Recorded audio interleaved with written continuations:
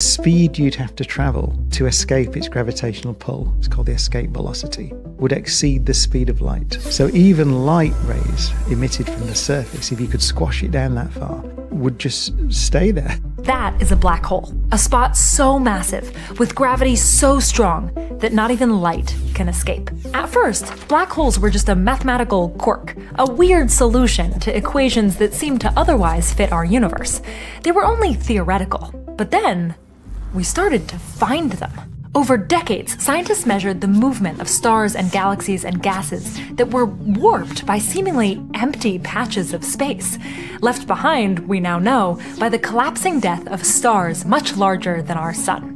We discovered that black holes are real. We can now tell they're all over our universe. Some estimates say there are up to 40 quintillion of them. And almost every galaxy has a supermassive black hole at its center, including our own Milky Way. Let's go. Let's imagine that we choose the black hole at the center of our own galaxy. Yeah. Sagittarius A star, I think it's called. I know that we took this picture of it. What are we looking at here? So here, the light, you might say, what is the light in this picture? So it's not from the black hole, because we've just said black holes trap light.